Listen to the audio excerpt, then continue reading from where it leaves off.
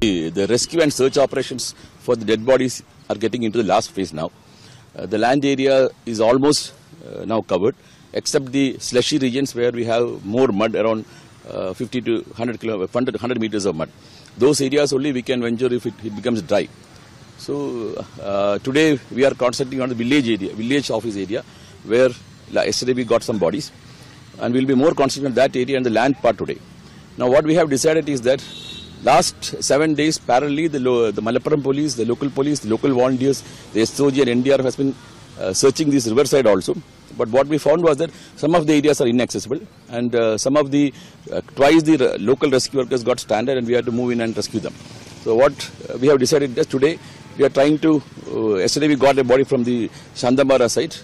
So what we are doing is that we are going to do the 6-kilometer stretch from the waterfalls to the downstream 6 area where bodies were found in inaccessible areas. So we have selected 12 persons, 2 are forest guides, 4 are from the Special Operations Group of Kerala, the commandos of Kerala Police, 6 are the Army commandos. So we have divided 2 sorties, with police, forest and the Army commandos. And the sorties will go to those areas, we will airdrop the commandos on those locations. They will go down, they will search for the bodies.